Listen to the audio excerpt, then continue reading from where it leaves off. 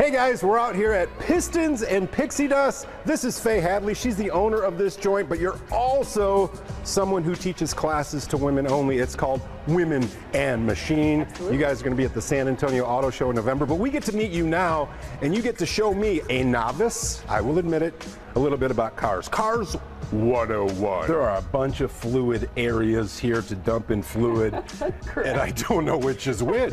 I just kind of go by color. If I see blue, I'm like, ooh, that's for my wipers. Yeah. Well, you want to be careful because some vehicles do have blue coolant. So yeah, those can get a little dicey. But a lot of times. Note to self, blue coolant. All right, now we're inside the car. I'm a little more comfortable on the inside of the car. This is where I do most of my business.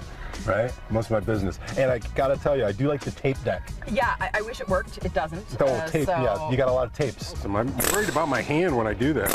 Yeah. I should be? I should be worried about my hand when I do this, holding it here? No. You tell me after I do it like 7 times? No, that's fine. You also want to make sure that you deal with what caused it in the first place. You know, kind of like if you go to a doctor and you have a heart attack, you're not just going to put a stent in, you're also going to say, hey, like it's really important that you change your diet, you exercise a little bit more. So you're going to change this engine's diet? Actually, you know, in a way, because we had to deal with a lot of cooling system issues. A lot of fruits, vegetables, grains. Yeah, definitely put on a vegan diet, do a little more.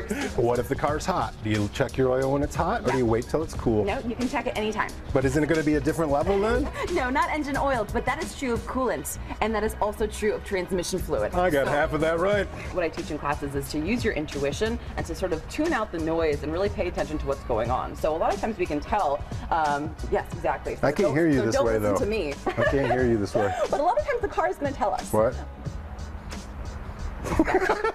Like the pros. Isn't that how the pros do it? Put it in your back pocket? No, never done it like that before. All right, that was pretty good. That's kind of what you learn in your class. I went from car 101, I might have went backwards actually, 0.51. But that's what people will learn coming up at the auto show in San Antonio. Thanks for humoring me a bit. Yeah, you were the humor. Faye Hadley, everybody. Pistons and PixieDust. Reporting here in San Antonio. I'm Bryan Boes, Spectrum News. Oh, look, it's stuck. That was a pretty good toss.